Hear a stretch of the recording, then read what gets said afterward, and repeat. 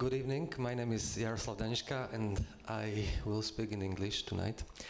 I'm very happy to discuss tonight with Professor Rocco Buttiglione, man who faced huge pressure 14 years ago. And he's not the first time in Slovakia, but welcome here again. I'm also very happy that he deserves it.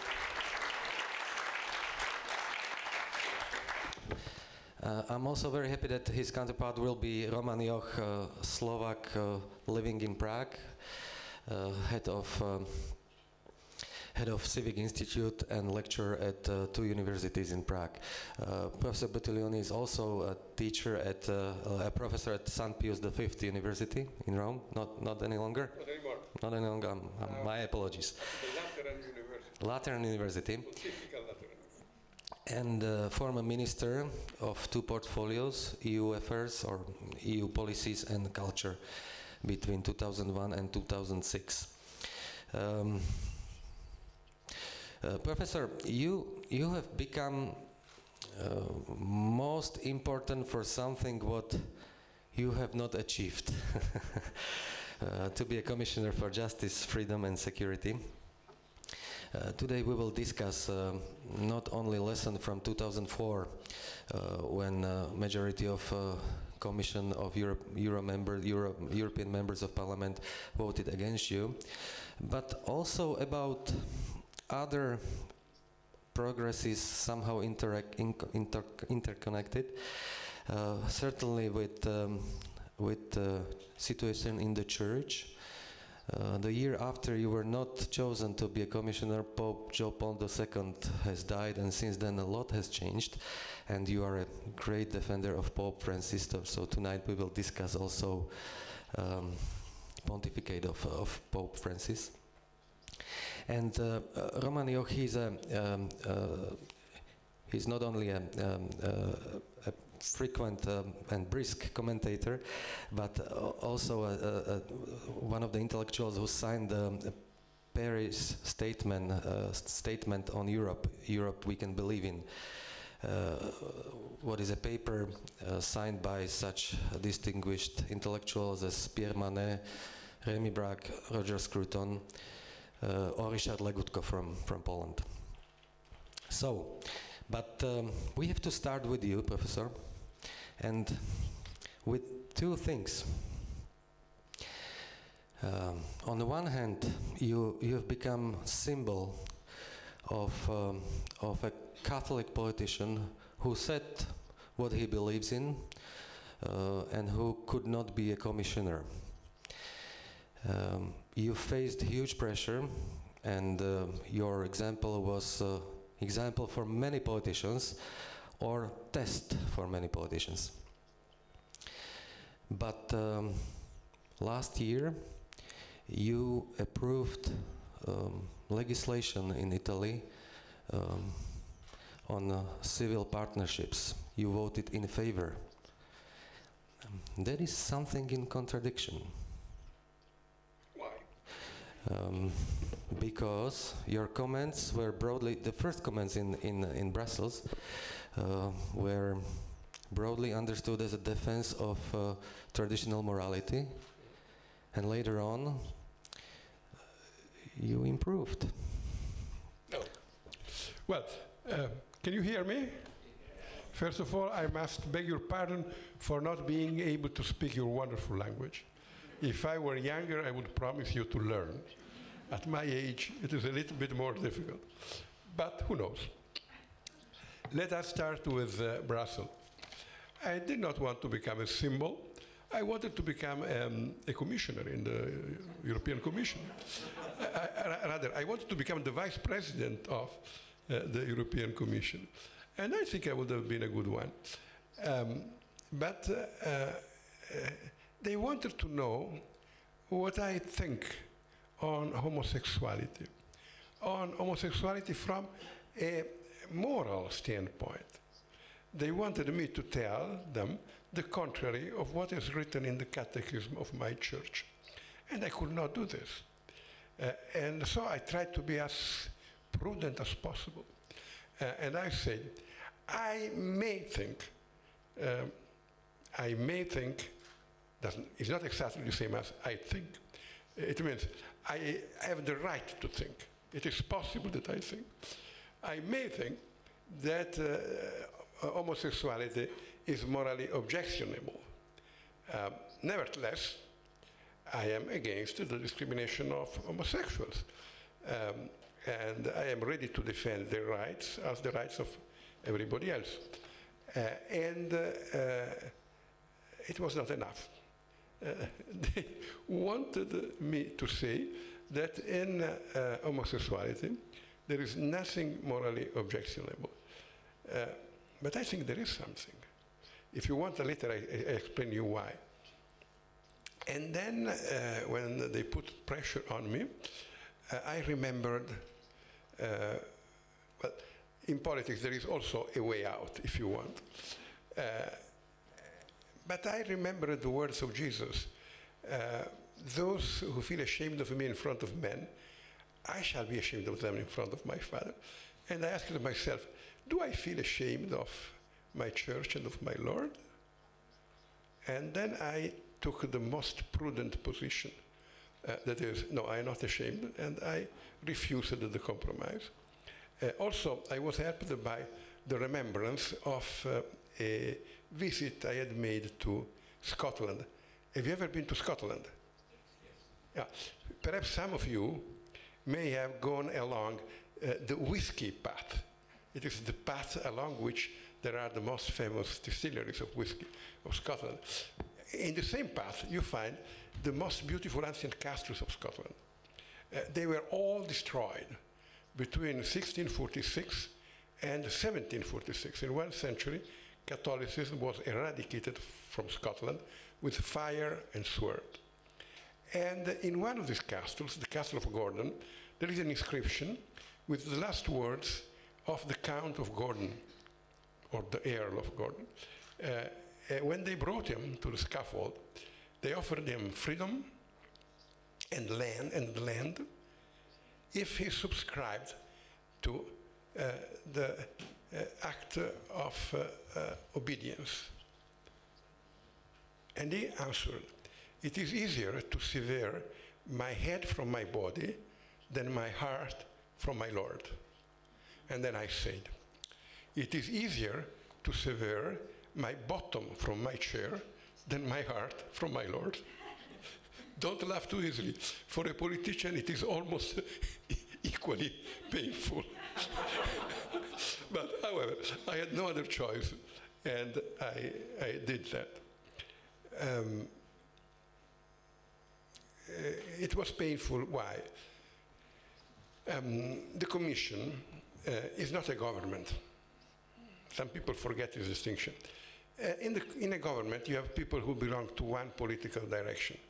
And I don't feel offended if in Italy somebody votes against me being a minister in government. Of course, if he is not of my party, and if not an allied party, they have all the right to do that. But in the Commission, it is different, because people coming from different governments, the national governments, bring the people within the Commission. And it is normal that they should belong to different parties. There are only two reasons why you can refuse a commissioner. Either he is grossly incompetent, and in my political life, I have been accused of all possible sins, but never of incompetence. The only thing that everybody always acknowledged to me was that I more or less know what I say, I understand what I do. And the second reason is moral indignity. Then, to hold the position that in homosexuality there is something morally objectionable seems to qualify me as a man who is unworthy. I consider this as a personal offense, and I was also worried because this seemed to imply that all those who hold the same position of the Catechism of the Catholic Church are unworthy to be commissioners or citizens of the Union. And this was also the protest. It was a great support to me in those difficult moments.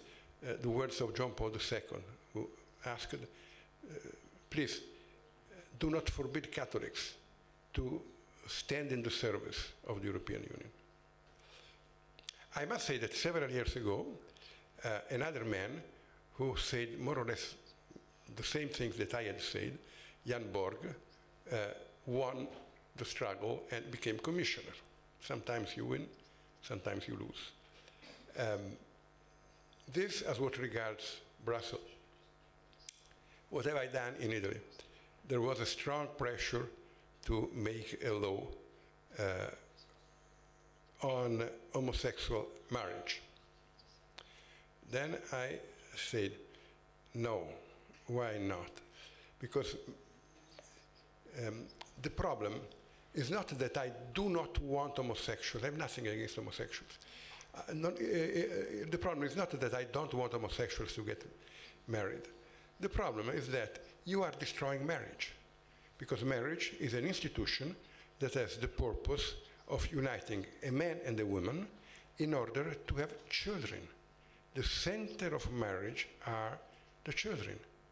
No children, no marriage. Marriage comes from the Latin, and the root is the word mater, mother. No mother, no marriage. No children, no marriage.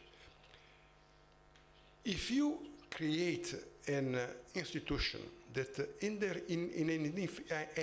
an indifferentiated way covers the affective relations of homosexuals and the marriage to have children, then you destroy the possibility to give an adequate juridical form to my intention of living together with women, to have children with her, and to educate them. Because they are two different things and they require two different laws. And we made a compromise. If you want, because marriage is not just an affective and erotic relationship. It is also, of course, an affective and erotic relationship. But it is this and something more. An affective and erotic relationship oriented towards the generation, the upbringing, the education of children. And we made a compromise. We had a disparate minority in Parliament. They could have done what they wanted, but they were afraid. We put up a good fight, and they were afraid of going to the last consequences of their position. Let us make a law to protect the interests that an homosexual couple may have among themselves. Let us make it clear, this is not marriage. Let us preserve marriage for those who want to get married. That's the law that we have done. And I think it was a responsible decision to make this law. By the way, the alternative would have been to have homosexual marriage in Italy, which we did not have.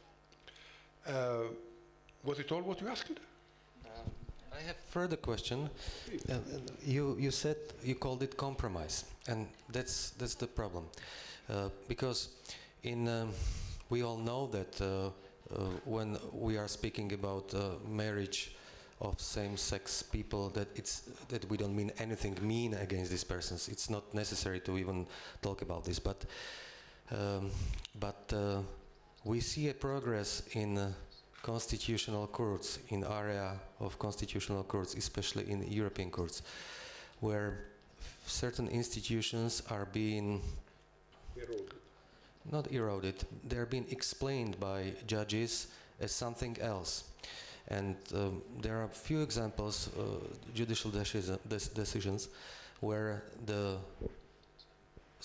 partnership of persons is being explained as institution equal to marriage. Is that a compromise then, what you achieved in Italy? Well, you are right. First, I am convinced that politics requires compromises. Only, I wish to quote my friend Josef Tischner, who once said, in order to make a good compromise, you must love truth without compromises. So there are good compromises and bad compromises. I think the compromises we did in Italy was not bad. It is true, once you make a compromise in the courts, they will try to push it further, to gain in the courts what they did not succeed in gaining in parliament. And my answer is yes, of course. And we must be ready to defend your compromises in the courts. You cannot pretend parliament to make a law that excludes any possible misinterpretation. If you have politicized judges, if we have judges who are convinced that their mission is to turn the law upside down, they will try to do it. And you must be able to defend the law in the tribunals. And this is what we are doing. I hope we succeed. In any case, the other way would have been to have the legislation on homosexual marriage in Italy. What our law foresees is not bad. If one of them dies and he has a rent contract, the surviving one can have the rent contract. And it regards a lot of facilitation for the life of the people that do not interfere with the central point. The central point is the upbringing, the generation, the upbringing, the education of children. And it excludes also the so-called uterus on rent. That is the dramatic challenge that is in the next years in front of us. We can discuss whether it was a good compromise or a bad compromise, but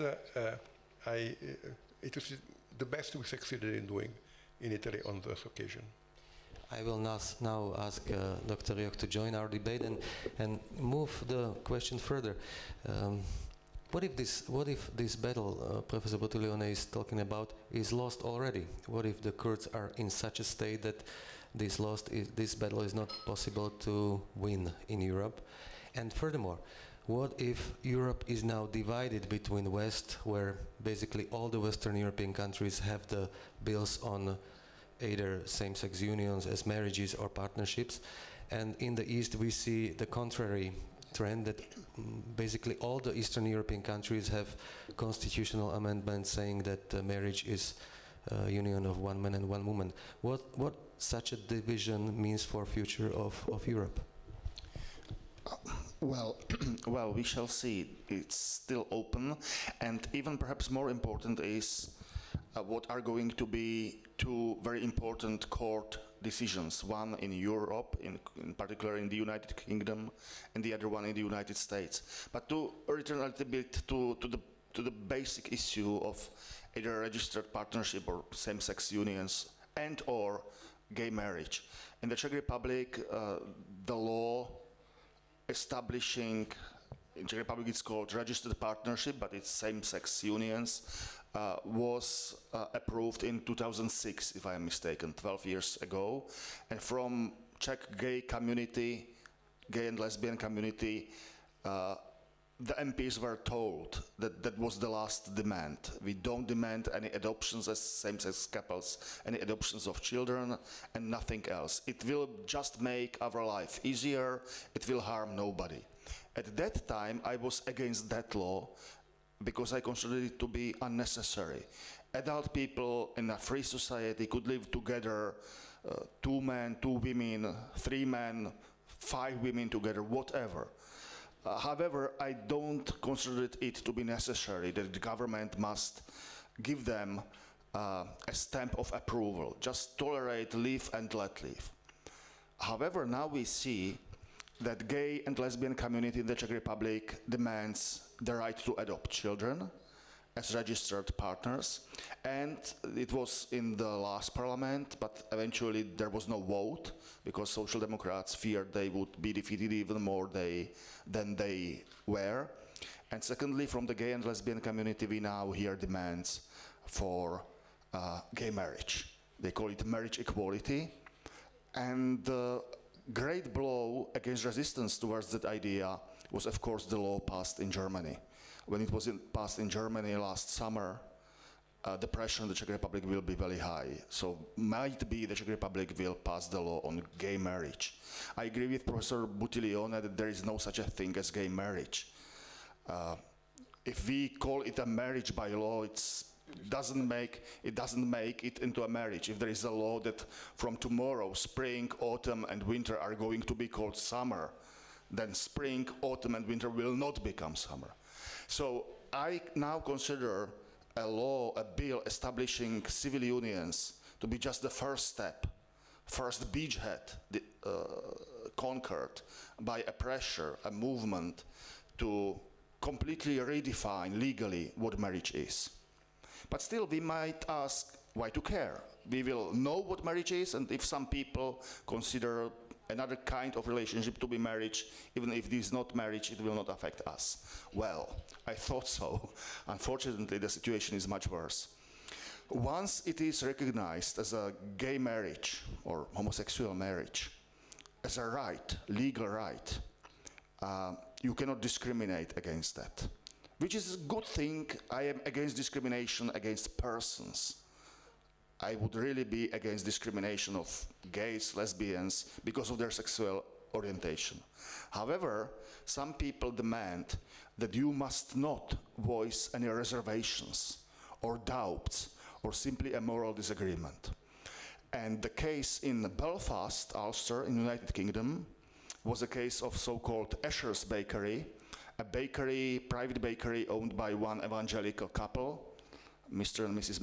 MacArthur's, and they refused to prepare a cake with the inscription, sugar inscription, celebrate gay marriage. And they said there are many other bakeries who would prepare for you, sir, such a cake with the inscription celebrate gay marriage. But we as evangelical Christians, we don't believe there is such a thing as gay marriage. So we cannot do that. It's against our conscience. They lost. They were coerced to pay a penalty. However, they appealed to the Supreme Court of the United Kingdom, and the Supreme Court of the United Kingdom will decide the issue, the case, next month in May. So there are two options. First, they will win. And freedom of speech, including the speech to criticize what one considers to be inappropriate or immoral, will be preserved. By the way, after the decision, it was in fall 2016, one British gay activist criticized the decision because he claimed, rightly in my view, that you cannot coerce people to say what they disagree with, and he said now gay bakers will be coerced by law to prepare cakes with inscriptions they would consider to be homophobic. So even some classical liberal-oriented people from gay community in Britain criticized the case, the result of the court in Belfast. We shall see what will be the decision by the Supreme Court. And the same situation is the United States.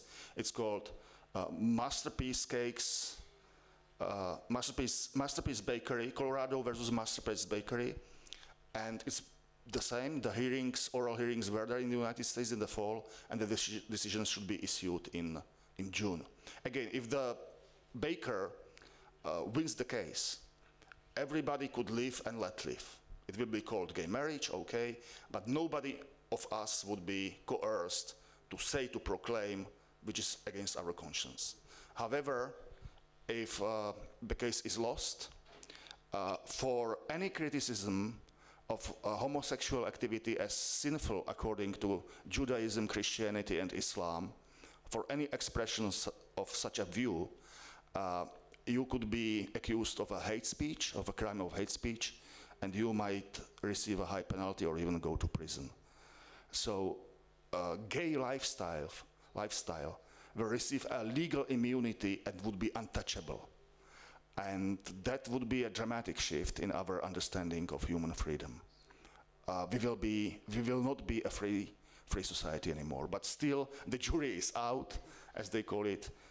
Both cases are open, and we shall see what will be the decisions. There is... Sure, please. I wish to add 2 points, because the problem is enlarging. One issue is the issue of the adoption for gay couples. In Italy, we have this problem. Although the law is against it, a few days after the law, a very well-known representative of the Italian political gay community came back from Canada with a child. And everybody was happy and said, oh, we are happy because the human life is always positive, it's always good when a child is born. Let us forget about the way in which he came to life, but it is good that the child is here, compliments. And I said, I am also happy for the existence of this child, but I cannot forget the fact that somewhere there is a mother without her child, and there is a child without his or her mother. I don't know whether he was a boy or a girl.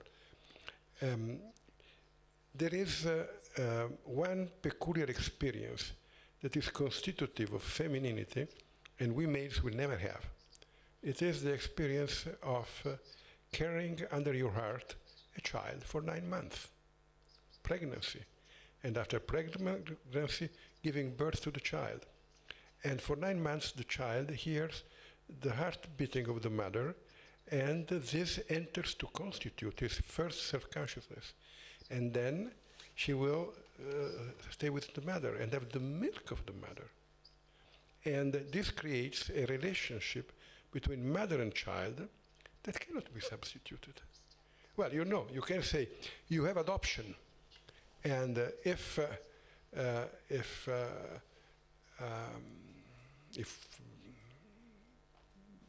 one of my friends should die, I could take care, he and his wife, I could take care of his children. Yes, it is true. If you have a car accident, I try to help you to recover from the car accident. But in this case, we cause a car accident. We provoke a car accident that had no reason to exist in order to be able to cure the children after the traumatic separation from their mother. And also the mother, she will always suffer what she has done. Perhaps she was hungry and did it for money. It is violence against the woman. Perhaps she was in a disturbed psychic situation. There is violence against the women. You cannot say she agreed. If you agree to a salary that is inferior to the minimum for life, you cannot say it was a contract, he did accept this salary, there is no problem. There is a problem. And the same holds true in the case of a mother that allows her child to be taken away from her. So the next battle in Italy is not so much that on hate speech, it is the battle on adoption. Adoption for gay couples. And we go always back to the fundamental idea.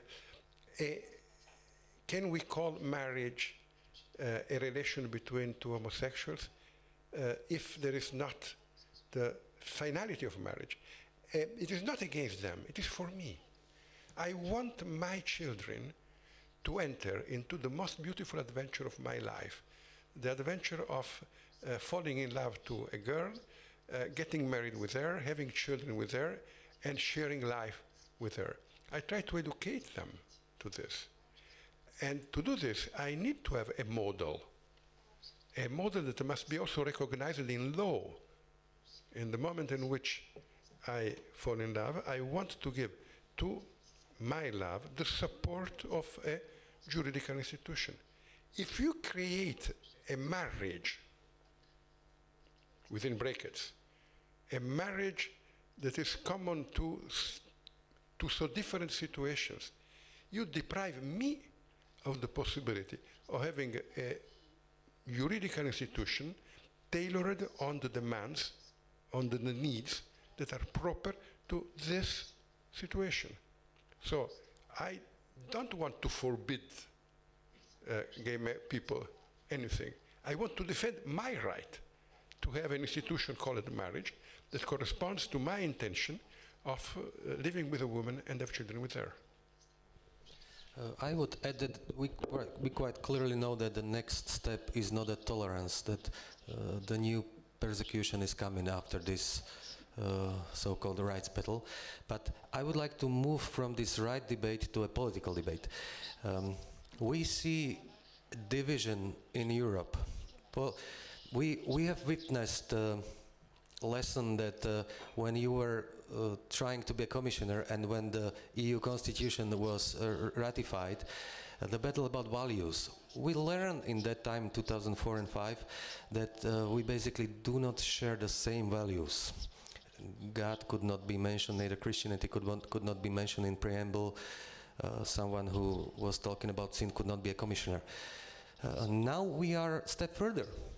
We don't have the same law. We don't have the same bills on definition of marriage. The same fundamental institution we understand differently.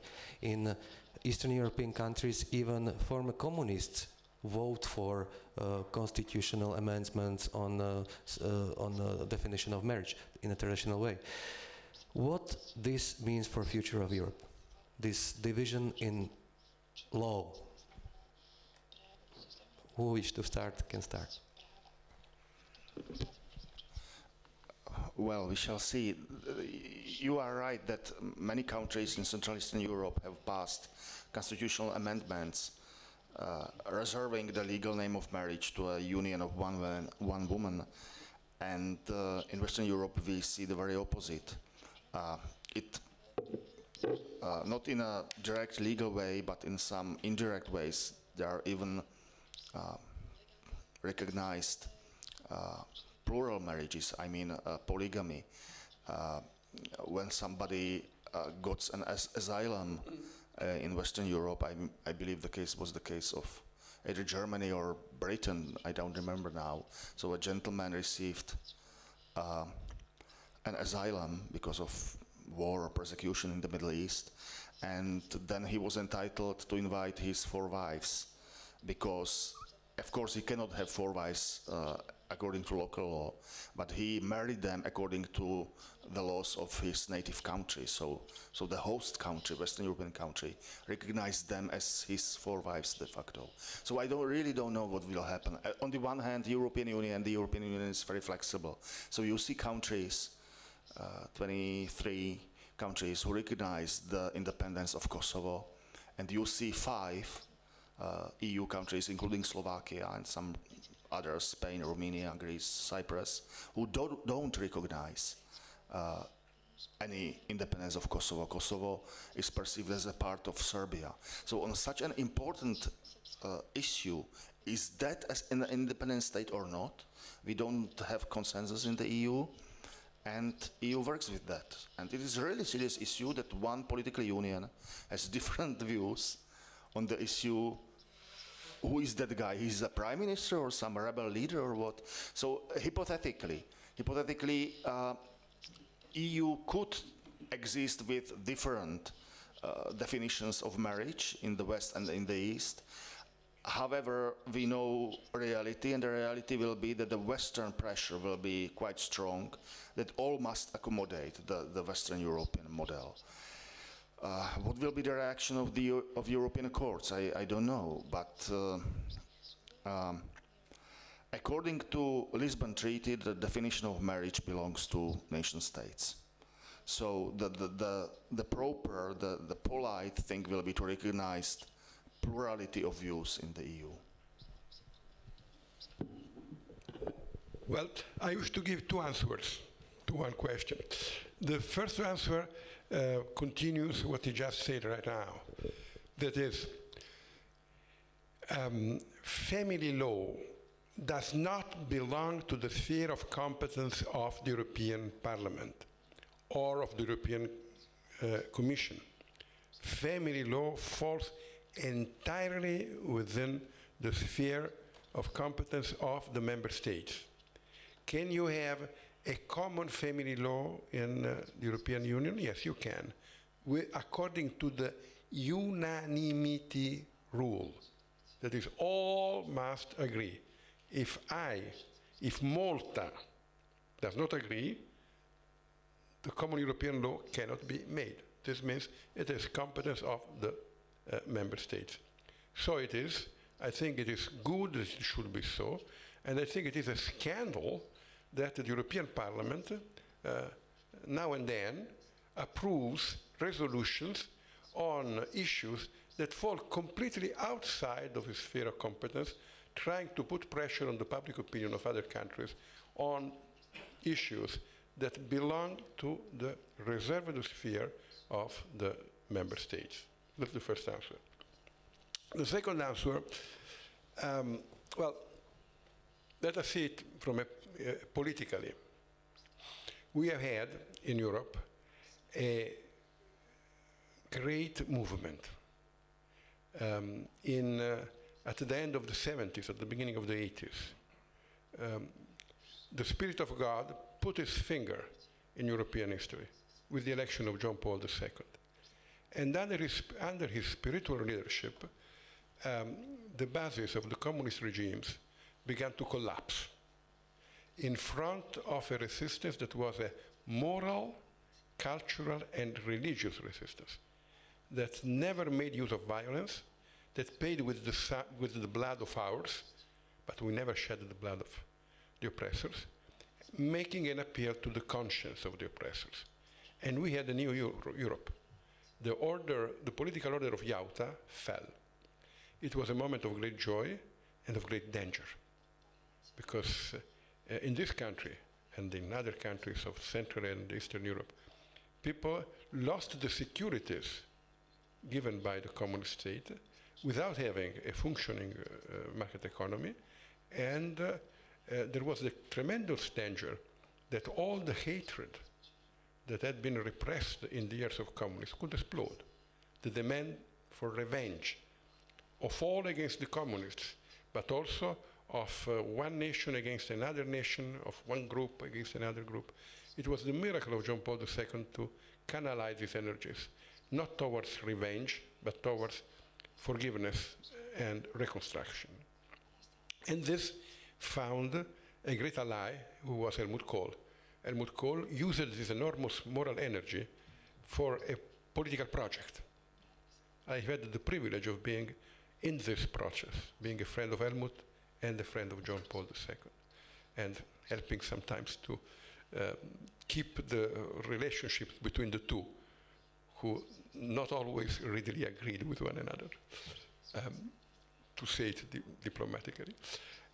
But nevertheless, they felt that they had a common responsibility in front of Europe. And we had the German unification, we had the enlargement, we had the functioning market economy in these countries, an enormous growth of wealth. But we did not want the enlargement. What we wanted was something different. It was the reunification of Europe. The idea of enlargement has brought with itself the idea that we were already Europe without you. You want to come? Please come, according to our rules. The idea of reunification is that you had rediscovered under communist oppression some fundamental European values. I remember here the people gathering in the years of communism with Cardinal Koretz in Prague with Cardinal Wolk. Both, of course, were not cardinals. And the rediscovery of the great European tradition, Christian, but not only Christian, also Greek and Roman, and in Poland, the underground university and so forth. What we wanted was a reunification in which this experience was accepted as an integral part of our cultural European heritage. When they did not want to accept the Christian values in the Constitution, this is what they refused. We wanted the Christian values, not just because of the Middle Ages, but because of contemporary European history, as a recognition of that rediscovery that had taken place in these countries. And after having gained a lot of battles, we lost. Between 1998 and 2005, we lost a series of battles. We wanted the Christian values in the Constitution. We did not have them. We did not even have the constitution. We had the Lisbon Treaty that is something that has no soul. We had a project for Europe. Those who won had no idea of Europe. We have had 10, 15 years without a European project. You see the people protesting against this Europe. I understand them. I am completely pro-European. But I understand them. Why? Because Europe is like a beautiful castle with tapestries on the walls, with elegant furniture, but there is no roof, no ceiling. And when it rains within. We have had the so-called Europe of rights, without duties. A Europe in which rights meant the right to ignore your relationship to the others, your duties in front of the others. And then arrived the crisis. In front of the crisis, we realized that we had to stick together or to fall. We have overcome this crisis. Before the next crisis, either we bring forth again the original project for Europe, the project that wanted to give to Europe a soul, or we will not survive the next crisis. That will come, not soon. It will take 5 years, 10 years, 15 years, I don't know. That is the political issue. It is not so much that we have a Western Europe and an Eastern Europe with different... we have only one Europe. Either we save this Europe altogether, or this Europe will fall. And the results will be dramatic for all, for the West as well as for the East. Professor, I have to contradict you, unfortunately. I'm afraid that we don't only are losing the value debate, that we don't have a unity of value, that we don't share the same values in Europe, that we don't understand the law in the same way. And I'm afraid that after migration crisis, we have our societies are becoming more and more different. Pew Research Center, respected Fact Think, not a think tank, but Fact Think, recently published a survey about future of Islam in Europe, showing that basically there will be a new division across Europe between West and the East. In the Western societies, there will be Muslim minorities from 10 to 30% in Sweden in 2040.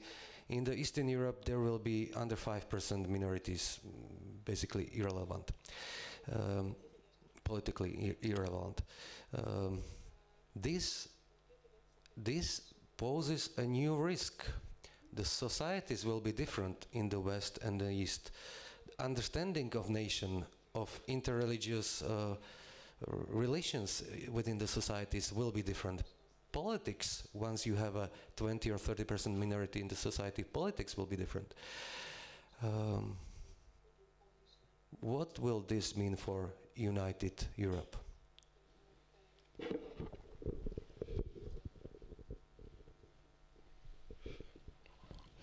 Before the last German elections, the political German elections, there had been some minor regional elections.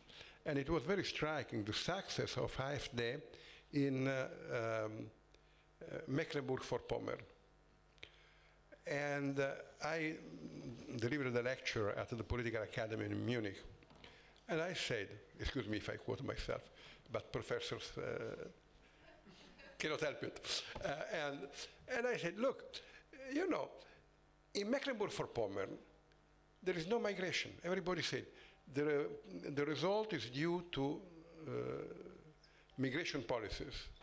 And I said, well, look, there are no migrants in Mecklenburg-Vorpommern. The real problem is not migration. The real problem is the identity of the German people. Because they, those who come in, have an identity. And we must ask ourselves, what are we? If we have an identity, then we can have a reasonable policy in front of migrations. If we don't have, then we feel insecure. And we oscillate between two possibilities. Let's send them all back, or let them occupy the public space because they have an identity and we don't. So the real problem is the identity of Europeans. And also the other problem is a reasonable migration policy. God has given the earth to all men, but the earth has been divided among different nations.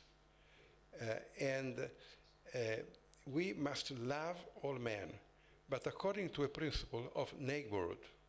I am responsible for my children in a more direct way than for the children of my sisters, and for the children of my sisters in a more direct way than for the other children of my borough, and for those of my borough more directly than those of another country. If a woman takes more interest into the children of Africa than in her own children, there is something wrong with that woman. Then we must have a policy. Yes, if a child has no father and no mother, he is my child. I must take care of him. That's the parable of the Samaritan. But if he has a mother, I give him back to his mother. And if he stands in need of help, I help him with his mother and through his mother. When we had a European policies, we knew this, and we had a program. And we said, the welfare can be defended only if you expand it. We must have a project for Africa to expand welfare in Africa, to create political stability in Africa, to make of Africa the partner of Europe for the future development of mankind. A great friend of mine, Mrs. Loyola de Palacio, before dying, she died young, but she has been the best commissioner of Europe, was studying exactly what should we do. We must create a common market in North Africa, we must create infrastructure, we must. And then it was when I wanted to become a commissioner, I wanted, because I had this program, and I exposed this program in front of the European Parliament. They did not want to talk about that. They wanted to talk about other things. Of course, it was much easier 10, 15 years ago than now. But the principle is the same. We must expand welfare. If you tell to the countries from which these people come, I give them back to you. You help me to identify them and you take them back. But I give you support to create 3 jobs for each one that I send you back. They would agree. And you don't send back people to starve. You send back people to their country to work for their country, to work in their country, for the welfare of their country and also for our welfare. We need a policy. But the problem is that we have it, and it's different. We have different Merkel policy and different Orban policy. We don't have European policy. We have the Western policy and Eastern policy, and we have the conflict about these policies. We don't have neither Western policies nor Eastern policies. We have politicians talking without having any real idea of what is the real solution. Because you cannot have a migration policy if you do not have a neighborhood policy. And that is the point. And you cannot have a neighborhood policy if you do not have a common European vision. And there is a solution if we act all together. But a common program for Africa, it is not something that Slovakia alone can do, nor Italy alone can do, nor any European country alone can do. Look, the world is changing. Demographically, Europe is becoming smaller and smaller. Economically, Europe is becoming smaller and smaller. Politics has acquired today a continental dimension. In the 15th century, Italy was the wealthiest country of Europe, the most acculturated countries of Europe, and probably the happiest country of Europe. But history put on the table the problem of the national dimension of politics. Spain found a solution, France found a solution, Italy didn't. And for several centuries, all the tensions of the European system were discharged on Italy. We were the poorest, the most oppressed, the most humiliated people of Europe. In the world of tomorrow, China has the continental, not more the national, the continental dimension of policy. India has this dimension. United States, they have this dimension. Russia, I don't know, might have not. And Europe, if we don't find a solution to this problem, and we can find a solution on it together, then we are lost. Dr. Joch, how do you see the division? Bulgarian liberal Ivan Krastev said in his last book that the migration crisis is a September 11th for Europe, something what changes the paradigm. How do you see future of Europe with these diversities and conflicts, political conflicts? And Ivan Krastev and one of his colleagues wrote another very important essay, quite read and circulated on the internet on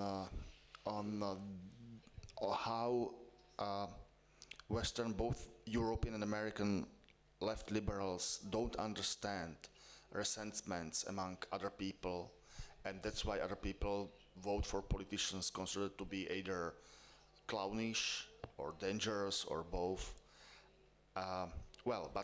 Anyway, back to your, like Trump or some others. But back to your question. First of all, I agree with Professor Buttiglione that it would be great that we have one common European policy position, but it's quite difficult to achieve because the difference is very substantive and huge. I would now be more optimistic. I think that we Central Eastern Europeans have more or less won the argument, and even many Western European politicians know in their hearts that we were right, that it was a huge mistake to accept such a massive wave of immigrants in 2015. And many politicians in Bavaria and Austria look at the incumbent Austrian Chancellor, Mr. Sebastian Kurz, who was a Minister of Foreign Affairs of Austria, and he was one of the politicians responsible for blocking the Balkan way in 2016 after the first year of that great massive immigration. I agree that we Europeans don't have strong identity, or many of us don't have strong civilizational identity, and migrants from North Africa, Middle East have very strong identity, and that the fault is ours primarily. But in such a situation, to welcome huge numbers of immigrants from very strong culture would be very dangerous for our society. And now we must even mention something which is quite difficult to mention, that not all civilizations are equal. For example, people don't behave in different civilizations in the same way. In Czech Republic, we have a huge immigration from the Ukraine. Ukrainians are rather poorer people, but they integrate immediately. They learn Czech, their children are normal Czech children. We have a Russian community, is much more wealthier, and it is self-isolating. Self-isolated, they don't like to mix with others, with us, lesser breeds, as Unter mentioned. But they are quite wealthy and live and are not so violent. Then we have a Vietnamese community. The parents, the generation of parents, they don't have Czech friends. They live separate lives, but their children are the best, among the best Czech students. They speak beautiful, perfect Czech. They win many competitions, both in poetry, in mathematics, in physics, and others. I have seen on the streets of Prague mixed couple, I mean racially mixed, Czech boy, Vietnamese girl, teenagers kissing each other, or vice versa. So we are going to have mixed marriages, and Vietnamese are going to be the part of the next Czech elite. They are going to be part of the elite of the Czech society. Is there a problem with that? No, not in my eyes. Vietnamese community is hardworking, self-reliant, and putting a great focus on the education of their children. Perfect citizens. More of them, the better. However, unfortunately, inside Islamic civilization, there is a minority, but very virulent, very vicious minority, which hates us and would like to kill us, to put it openly. I agree that majority of Muslims would like to live a better life, are not ideological, not radical. However, that minority is, if we accept extraordinary number of Islamic migrants, the odds are going to be that among them will be those radicals. And what's even more worse than radicals today is and we see it in communities in Western Europe, that young boys, young teenagers in the second, third generation are more radical, are being radicalized much more than their parents or grandparents. And that's like a ticking bomb. So now the consensus is we should not accept unlimited number of especially Islamic immigrants. Does it mean that we should not help poor people in Africa or in the Middle East? Yes, we should, but it's much more prudent and even more efficient to do in the countries of origin or in the safe countries in the regions of their origin. For €1 million, you can provide education for more children in, let us say, Turkey or Jordan or Egypt than in Germany or Sweden, because the costs are much higher in Germany and Sweden. So we should help, but prudently. I would agree that we should try to break down economic barriers, practice more free trade with those countries, free movement of goods, but not necessarily free movement of persons. Free trade could enable them to be more wealthy. Anyway, I think that the sources of energy for better life must come from inside the community. Western world did not help too much to South Korea after Korean War or to Taiwan after Chinese Civil War. And look now at South Korea and Taiwan. Free societies, developing societies, wealthy societies, emerging societies. So the energy must come from within. The best what can we do is to don't close ourselves to their goods, to have a freer, completely free trade would be perhaps impossible because of our domestic producers, but more freer trade, and that's, in my view, the long-term solution. Europe is wealthy, but Europe cannot accept and welcome every single poor person from the world who would like to live in Europe. We simply cannot do that. It would be a suicide of our society. Before we open the debate and I start to collect the questions, the last one on Pope Francis. We see in last months and years that texts written by Pope Francis are being interpreted in various ways. We can see a traditional interpretation as well as unorthodox interpretation. Professor, you tried to moderate the debate. You tried to, you wrote a book, Friendly Answers to Critics of Amoris Laetitia. And you are offering a friendly view of Pope Francis' production, so to say.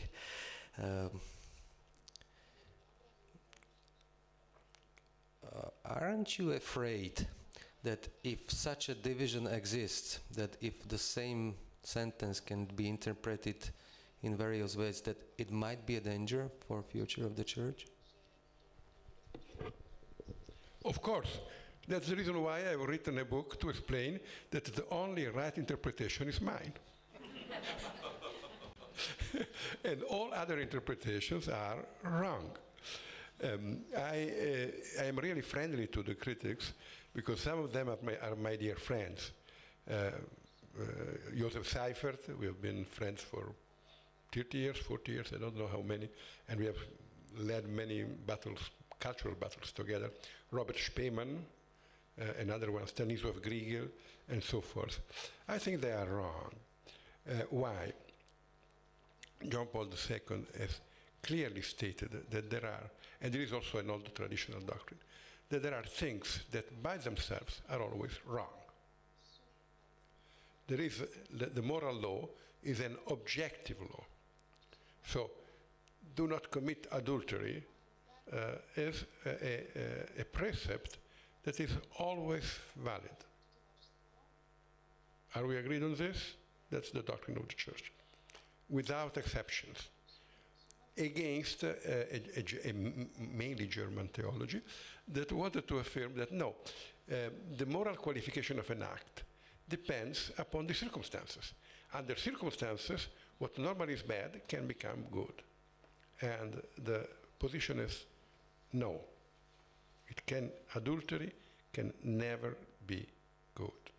And Pope Francis does not say There is no place in the writing of Amoris Laetitia that says that adultery or sexual relations outside of marriage can be good. That's false.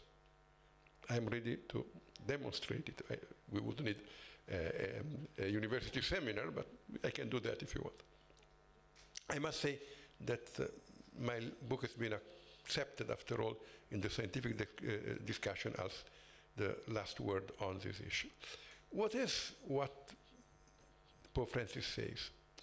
Pope Francis says that when I see that a certain state of affairs is bad, this does not always mean that the subject, who is the author of that state of affairs, is equally bad. Because there are attenuating circumstances and also circumstances that can eliminate the responsibility for the act. Let us make one example. Take a woman who is who lives with a man. She's divorced, she has contracted a new marriage with a man, and she wants to go back to the church. She was a baptized woman, but without a real strong Christian faith, without an adequate Christian education. Then she encounters a community of people, a movement, and wants to go back to the church. Shall we say that if she remains in the situation in which she is always guilty? Imagine the case in which, and there are many, in which this woman would like to interrupt the sexual relations to the man with whom she lives, but he does not agree, and she is completely dependent upon him economically, psychologically, emotionally. Shall we say that she is always guilty? Or shall we say that we must tell her, have confidence in God, try, look for a job so that you are no more economically dependent, perhaps enter into a therapy, a psychological therapy, so you will not be so psychologically dependent, and so forth? Are circumstances that reduce the subjective responsibility? I think there are.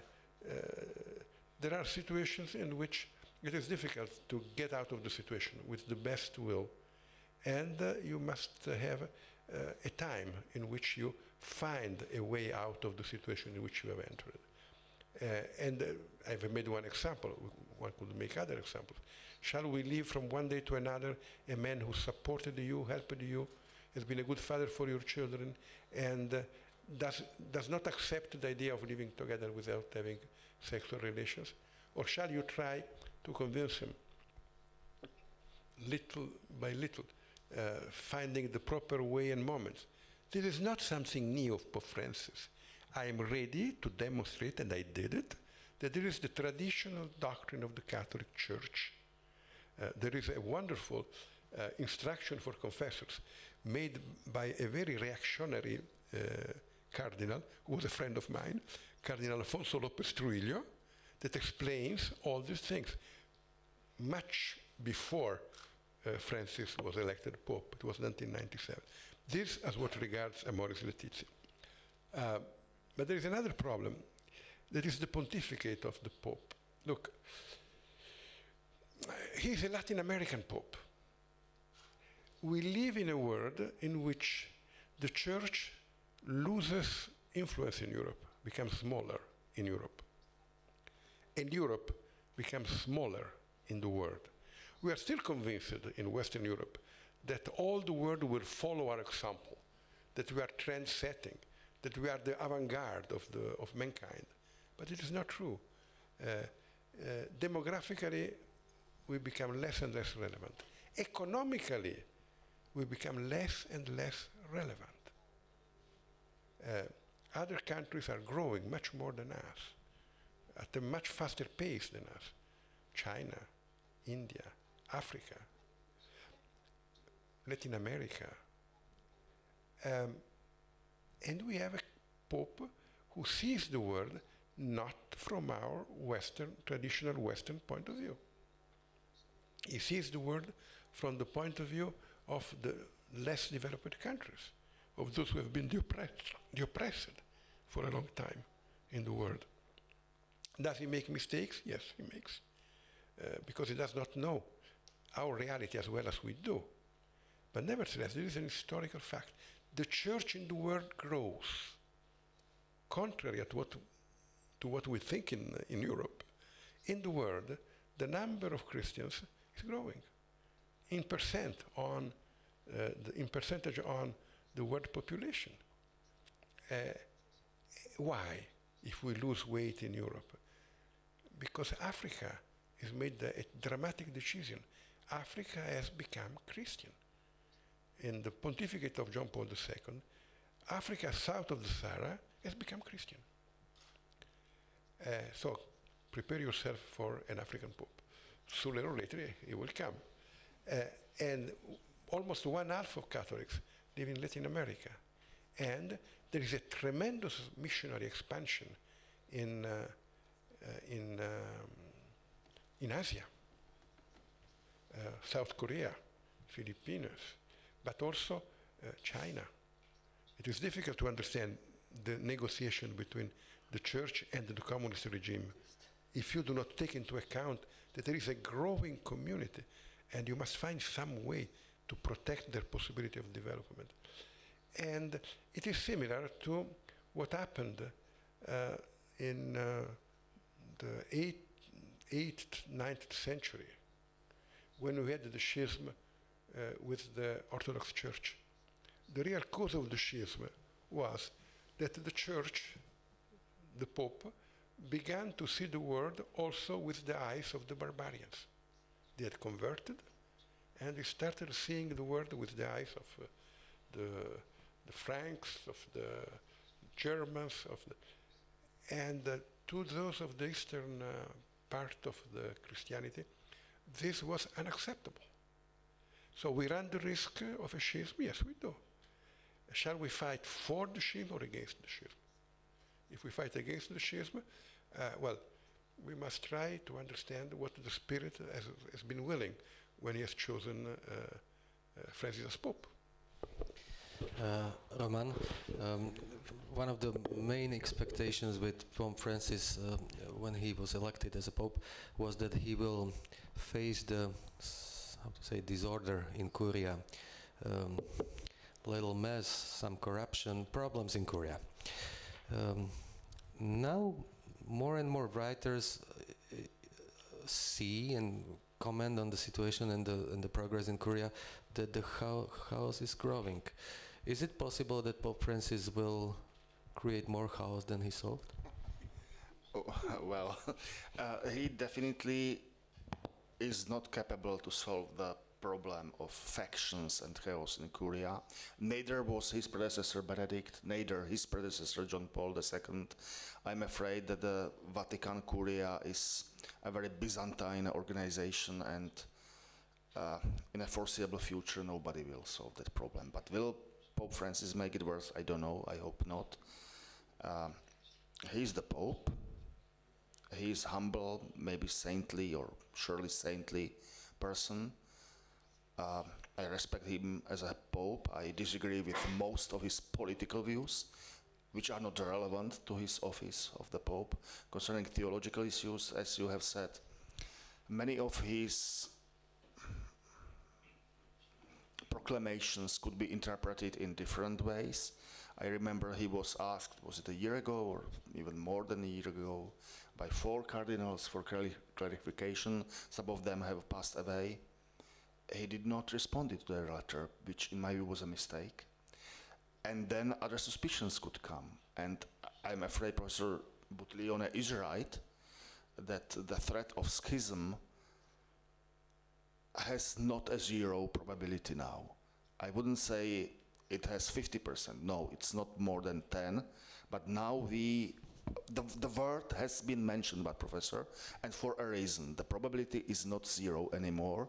And Pope is the Pope. He has responsibility. Everybody has a responsibility to avoid schism, both Pope and his critics. But he's the Pope. So I hope for the best, and don't know what will happen. The professor is right that Christianity is growing, Catholic Church is growing in the southern hemisphere, but if we look at the Christians in the southern hemisphere, they are more orthodox in moral theology than we Europeans are, or we North Americans are. If we look at the Anglican Church, Church of England, Anglican or Episcopalian bishops from Africa are more conservative and orthodox. Episcopalian bishops from the north, white North America and Britain, are women and gay, and others. So I would say more conservative is the South. And concerning the deal with China, with Chinese communist regime, I don't think it has been a honorable deal. In my view, it was much more like a sacrifice of Chinese Catholics loyal to the Pope for a better relations with Chinese regime. But still, it's the authority of the Pope to decide. There were deals in the past when popes requested a consent by Catholic kings for appointment of bishops. The Catholic Church for last 100, maybe more years, does not do that, demands independence. So Catholic Church does not ask Czech, Slovak, German government, might we please appoint this person to be the new bishop? No. They just appoint him, and it is. Now the Vatican, the Holy See, is going to make a concession to Chinese communist regime that please, would you agree that that person might be the new bishop? And in my view, that's not a prudent policy. That's appeasement. But I acknowledge that Pope has the right to decide on that. So I hope for the best and worry for something which is not completely best. Questions? If anybody raises the hand, I will choose the hand from the audience first. Okay, Piotr Samerek, member of Diplomatic Corps. I will from Poland, from Embassy of Poland. Your Excellency, but short question, perhaps I would like to thank you a lot, Jarek, for giving me a floor. I would like you to ask you for a question you have, both of you have raised concerning the help for, especially for third world or for Africa.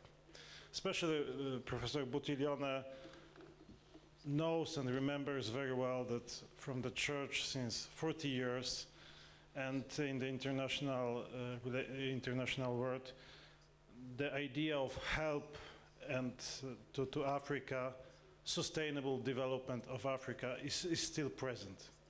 So my question is why Europe, or also United Nations, it is also the project of United Nations, failed to help especially Africa, or perhaps some Asian countries, to establish this sustainable development, which probably would also resolve the problem of migration.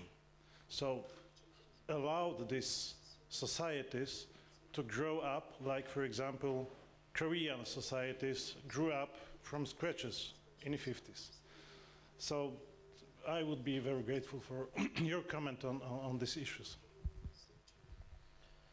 Professor? Well, it is not easy. It is a difficult problem. And I don't think that United Nations have the guts, I beg your pardon for using this word, to tackle this problem. You need Europe. You must create conditions of political stability. And to do this, because nobody invests in a country in which it can be robbed or blackmailed. So political stability. And you must know that in the beginning, political stability is difficult. In our countries, we reached political stability in the course of centuries, first through absolute monarchies, who created the monopoly of the use of force. St. Augustine explains that it is better to have one tyrant than many. The problem in these countries, first of all, is not that they have one tyrant, it's that they have many. If you have only one mafia boss, you pay to the mafia boss and then you can leave. If you have 10 mafia bosses, then every day another one comes and wants to be paid. So, and the man who creates the unity of force, sometimes may be a ruthless man. I don't say it's always used to make, it is always necessary to make use of ruthless means, but sometimes it is. The public opinion in Europe has never wanted to see this fact. So first, create the monopoly of force. Second, you must create a common market. Nobody will go to invest there if all the value of the market stretching from Egypt to Morocco is more or less the same as Belgium. Who will go there to invest? You must have, and it is interrupted by customs barriers. You need to have one market. To have one market, you need infrastructure, a great investment in infrastructure. And you need a great investment in knowledge, in school, education, and so forth. You need a policy. And this policy demands adequate investments, not only in money, but mainly in political decision, political will, political power. I remember we were on the verge of doing this. At the end of exactly in the year 2000, we had the European Council of Barcelona. And in Barcelona, we declared a policy. We made a great proclamation of a policy. Then we were defeated. And those who won did not implement this policy. That's the reason why I say we should go back to that policy. We need a strong political decision. This is one of the aspects of the roof that we have to build on Europe. Knowing that this, at the same time, means to create in Europe a multicultural society. The multicultural society is not a paradise, as some think.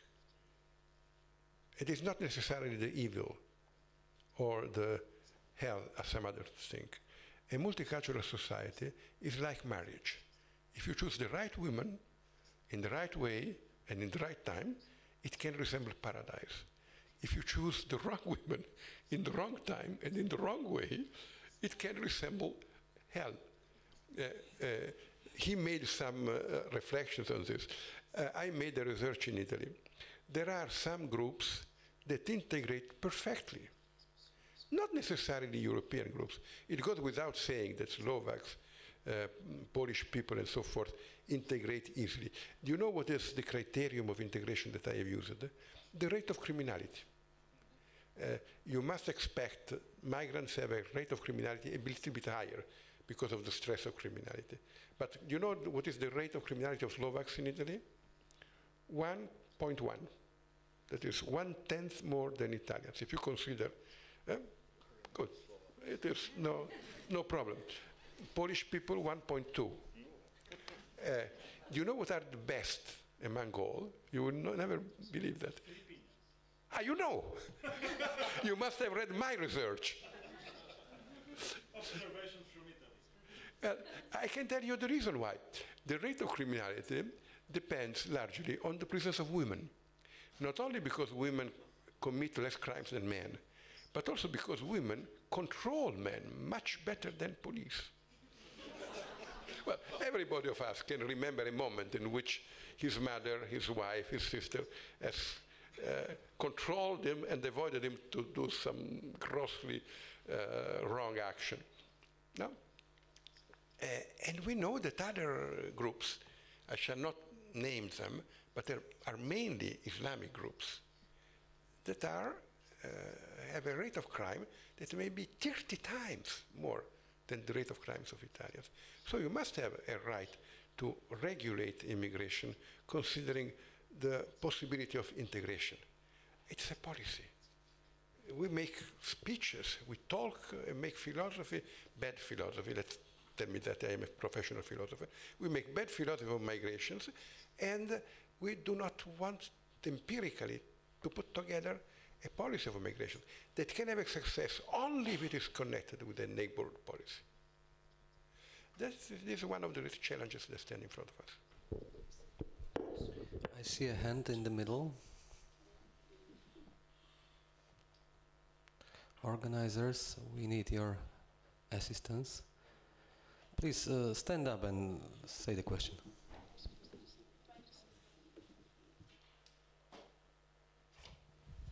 Thank you. I would like ask a question about human rights.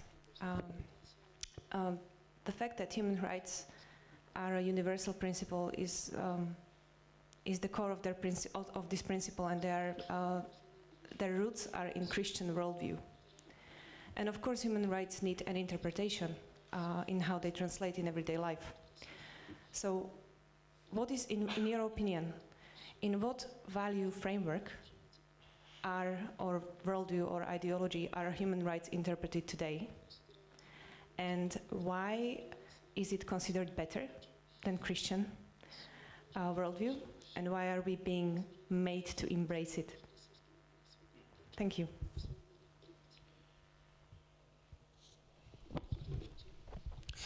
Well, I agree with you that human rights, or the idea or the core human rights, are present in the Christian religion, but I would say not only in a Christian revealed religion, but also in a philosophy using right reason. So without any religious faith, using right reason, you can discover something called natural law. Natural means that it's being able to be perceived by natural means, meaning human reason. So I would say that even Socratic or Greek, Socratic and post-Socratic philosophy is able to discover human rights. Well, but to your questions, there are two concepts of basic human rights now. One is the original one, and it says that human rights are natural. So they are not human invention. We cannot create rights. We can only discover them.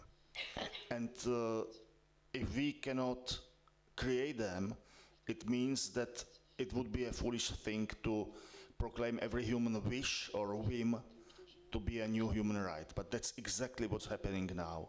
If there is something desirable or thought to be desirable, let us call it human rights. Second problem is that if human rights are natural, so not invented, governments have no power to deny them. Governments have not given us those rights, like right to life, freedom of religion. So if governments try to take them away from us, governments are acting in an illegitimate way. The most brutal illegitimate governments in the 20th century were, of course, totalitarianisms, Nazism and communism. They thought, well, you people have only those rights, or only some of your people of good racial origin or good class origin, you have some rights which we give you, and others people have no rights. So many people now who think it is a good idea to create no rights don't realize this is very dangerous, because if governments or the will of majority could create new rights, it also means they can cancel and abolish old rights. And then we will be at the mercy of either governments or majorities. So that's very dangerous development. And how to call that second concept of creation of rights and new rights and new rights? There could be many names. I would call progressivism. The idea there is a progress, that in time new beautiful things will emerge. But the danger is that they could be also diminished or even abolished. They call it, well, that there is the first generation of rights, those basic rights, life, liberty, freedom of speech, and so on. Then came so-called second generation social rights, so welfare benefits, paid vacation, and so on. I am not against welfare benefits and paid vacations. They are useful social conventions for loyalty in a society, for cohesion of society, but those are not fundamental rights. Those are just social, useful, prudent, generous social arrangements, but not fundamental rights. And then there are third generation cultural rights, and so on and so on. So the trend, from my point of view, is very dangerous, and we must resist that, and make the distinction and repeat the distinction between fundamental rights, which are in fact liberties, respecting human dignity, and other rights, invented rights, which are claims that I want something, then government must give me that something. So that's an intellectual battle that we are in, and it's even more ahead of us. One question for Professor Buttiglione here on the table. How do you want to revitalize Christianity in European society, Professor? 2 answers, please. I have not the slightest idea. The Spirit of God revitalizes Christianity in the world. What I can do is to watch around and see where it seems that the Spirit of God is acting. When I was a young man, I was a friend of a great priest. His name was Francesco Ricci. And he used to smuggle books to communist countries and to bring back manuscripts to Italy. We had a small publishing firm, and we published these manuscripts. And he had a particular feeling for the places in which history was brewing. Everybody would say, look, those people, Koretz, Vulk, they are crazy priests. Nothing good will come out of them. Havel, Palush, Radim Palush, Giribenda, they were our friends. And we visited them, and I had, together with Richie, the feeling something's brewing here. And the same was with Wojtyła, Mazowiecki, and the people in Poland. I think, and in Italy, I participated in a great church movement, Comunione e Liberazione. In my generation, it was a powerful intervention of the Spirit in our lives, involving hundreds of thousands of young people. Not only Comunione e Liberazione, also there were other movements. So the problem is not, what shall we do? What is the Spirit doing? How can I cooperate with the Spirit? And I think that right now, somewhere, some small group of young people unites, and the Spirit is with them, as it was with the club of the Catholic intellectuals of Warsaw in the 70s, as it was with our small groups of young people who created the Comunione e Liberazione with Don Giussani. I do not have the presumption of saying what should be done. I would like only to be, I helped to see what the Spirit is doing, because the Spirit saves the Church. Mr. Joch, where would you see the line separating some general criticism of homosexuality from shaming or defamation of concrete individuals by bakers you mentioned?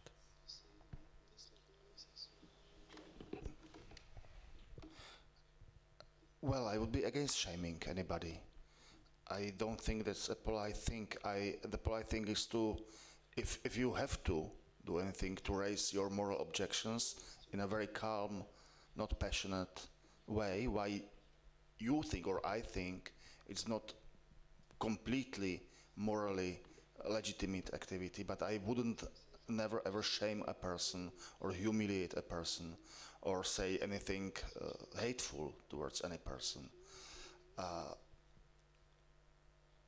When a baker or photographer or florist, those are cases in America, photographer, one lady florist, she faces jail time in Washington State if the Supreme Court doesn't reverse the local court.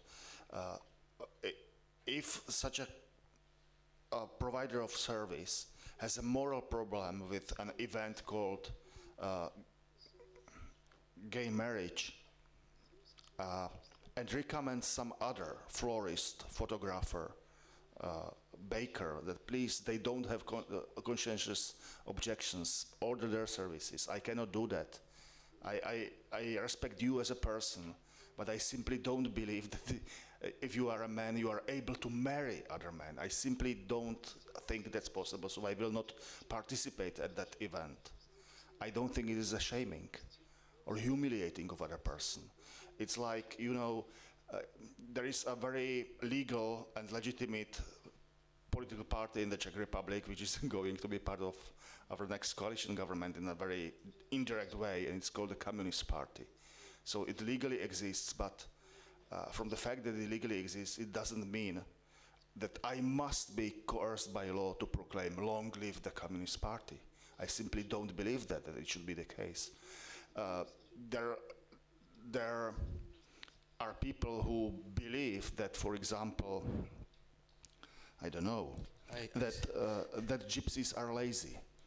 I will fight for the right to say that the gypsies are lazy, but if I am a baker and somebody asks me to prepare a cake with the inscription, gypsies are lazy, I will refuse to do that.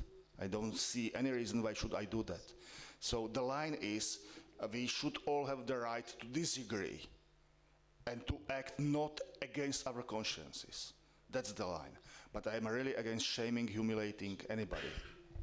I see that as a good father and teacher you like examples, but I have to stop you. Professor Buttiglione, immigration in Germany and Sweden is not sustainable, and there is no democratic way how to return, how to deport these people. Do you think we are heading to war or tyranny? No. I only think we need a reasonable migration policies.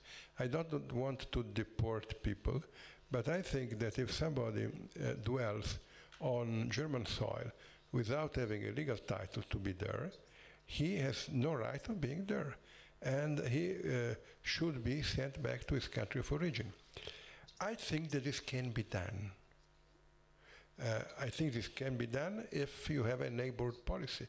If you make a treaty with the country of origin, in which the country of origin accepts to take him back and to reintegrate him in the society of origin.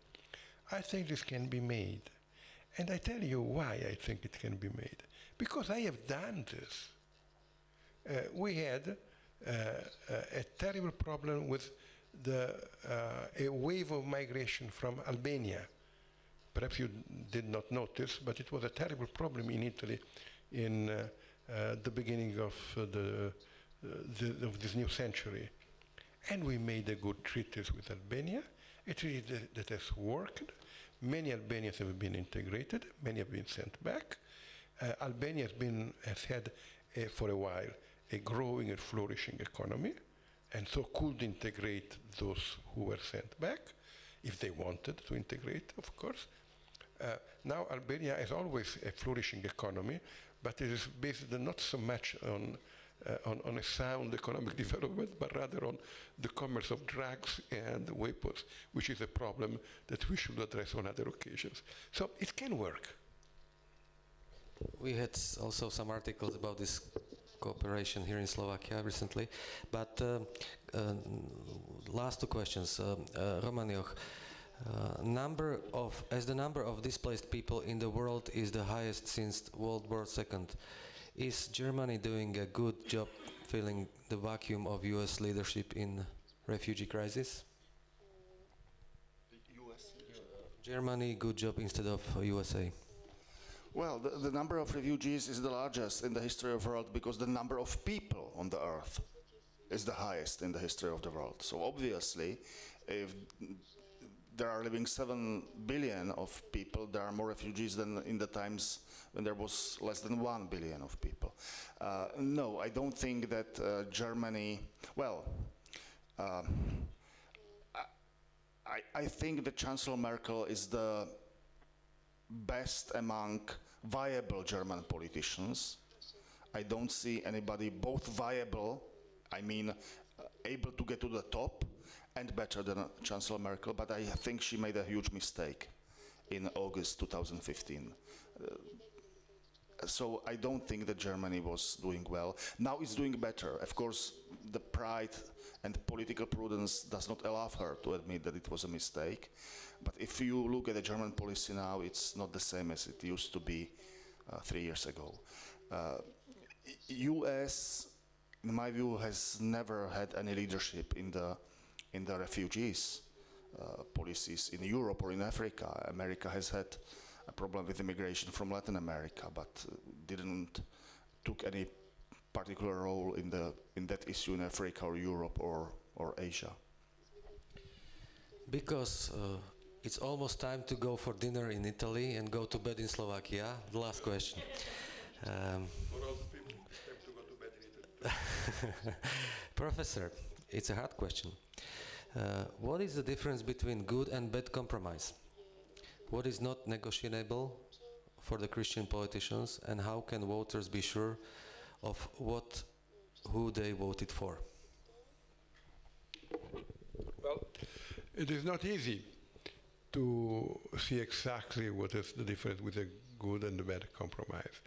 But I would say it is clear that a bad compromise is a compromise that obliges me to act against my conscience. And to act against my conscience implies that I act against the good of my people. A good compromise is a compromise that respects the rights of my conscience. A good compromise is also a compromise that is dynamic. I have the idea that things can change. And with this compromise, I make one step ahead, which does not exclude that tomorrow I shall make other steps ahead. So it is along a path. A bad compromise is a compromise that does not open any possibility for the future. And of course, when I make a compromise, I must also be aware of the fact that I have to work in order to create a better situation for the future. So there is a negative limit. Do not act against your conscience. Do not accept anything that is intrinsically evil.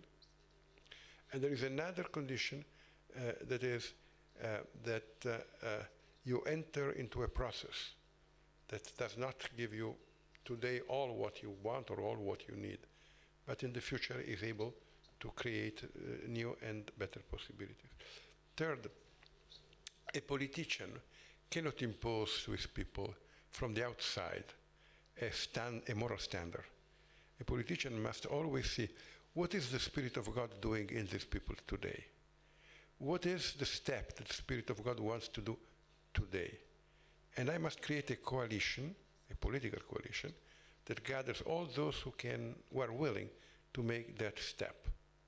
It is the common good, the concrete common good, the common good of today. Tomorrow, perhaps this coalition will be dissolved, and I must create a new coalition to make the step of tomorrow. So there is also, on one hand, an absolute limit. Don't do anything that is intrinsically evil. On the other hand, there is a positive outlook. Try to create coalitions. Try not to pretend from your people more than what they are able to give, but pretend from them all what they are able to give. Take the example of migrations. I might desire my people to be very generous, and I must invite them to be generous. But on the other hand, I must know the limits of what I can pretend from my people. And I must not go beyond that limit if I don't want to create a backlash. And I must be aware of the fact that I act on the basis of the power they give me. And I cannot betray the contract I have made with them when they have elected me. And this contract foresees also limits to their generosity that cannot be trespassed. I can preach, or rather, the church should preach in order to have more generous hearts tomorrow. Another aspect of the problem is that generosity must be intelligent. Sometimes what we pretend to be generous does not really help people. Now I take the role of my friend here. Some sound policies that have enhanced the progress, the economic and also the civil progress of the poor of the earth, policies of liberalization of markets, policies of creation of destruction of barriers, policies of globalization in general,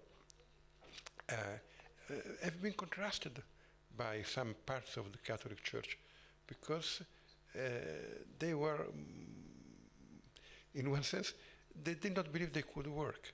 And to stimulate the well-understood self-interest of the people, to mobilize their energies, has been more positive than to give them more and more support that does not become a stimulus to take their destiny in their own hands. It is like in the family. You must support your children, but at the same time, you must sometimes push them ahead so that they take their responsibilities and do not imagine that they can remain idle. So all these things enter into the idea of the good compromise. Ladies and gentlemen, let me thank you to Professor Buttiglione.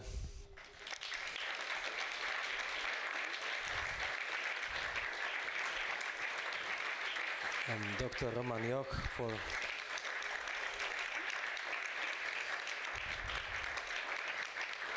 interesting late night discussion. Thank you very much for all your questions and have a nice, good evening. Thank you.